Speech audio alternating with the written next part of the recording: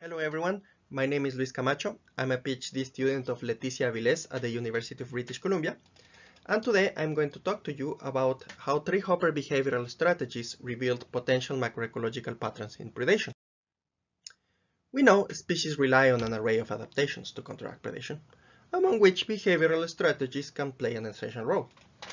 For instance, tree hoppers are a group of sap-sucking insects that avoid predation by relying on behavioral strategies revolving around maternal care and mutualism. In species with maternal care, mothers actively defend their brood against predators and parasitoids using a combination of behaviors that range from simply sitting on top of their egg clutch to sophisticated communication systems that help mothers engage predators with an array of attacks. Treehopper species associating with ants exhibit the classic ant-hemipteran mutualism, where treehoppers offer honeydew to ants in exchange of having their lives spared, as well as obtaining their defensive services against other predators. In the study, we studied treehopper anti-predator behaviors along the elevational gradient of the Andes, where communities are exposed to different levels of predation and availability of ant partners across elevations. We expected treehopper anti-predator investment to be proportional to the predation pressure they encounter across elevations, and whether they invest in maternal care or ant mutualism would be dependent on the presence of ants. For the latter, we tested if investment in ant mutualism depended on the availability of ants as partners to provide protection, or how much predation in the environment is exerted by the mutualist ants themselves. To do this, we first assessed the ecological conditions treehoppers encounter across elevations by sampling two 4,000-meter elevational gradients on the eastern and western slopes of the Andes of Ecuador. We used live fly baits to measure predation rates and the proportion of predation exerted by the community of mutualist ants. We also used sugary baits to measure the availability of mutualist ants in the environment as partners. We identified the treehopper communities occurring across elevations based on museum collections. We then used natural history information to determine each species' anti-predator investment. Treehopper species can exhibit a combination of maternal care and mutualism at different life stages. We used this information to score each species' overall anti-predator investment and investments in maternal care and mutualism separately. We found treehopper behaviors shifted across elevations. In this graph, we show bars representing the proportion of species exhibiting different behavioral strategies within treehopper communities.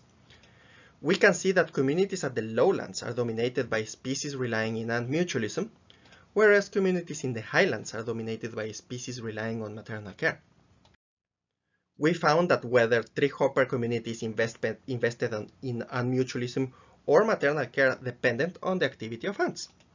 In this graph, we see in the y-axis the ratio of ant mutualism to maternal care investment within a community, meaning that points closer to 1 represent communities where most investment goes to ant mutualism rather than maternal care, and the opposite for points closer to 0.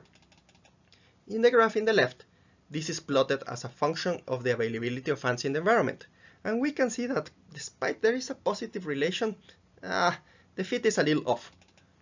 On the graph on the right, on the other hand, investment is plotted as a function of how much of the total predation in the environment was exerted by the ants, and we can see that the fit here is nearly perfect.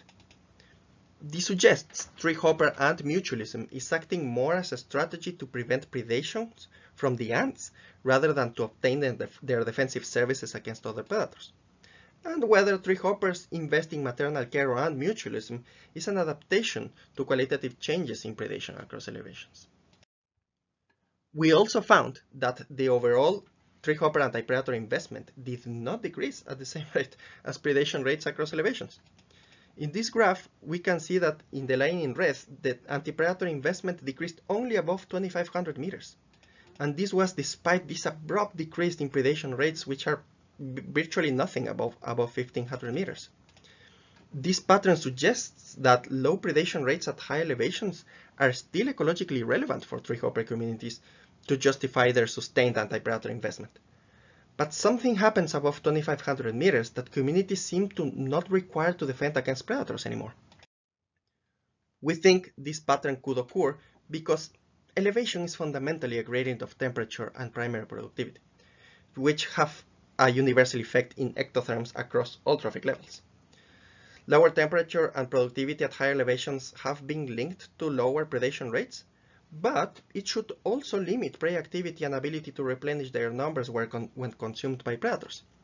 So as elevation increases, the negative effects on predators and prey should cancel out.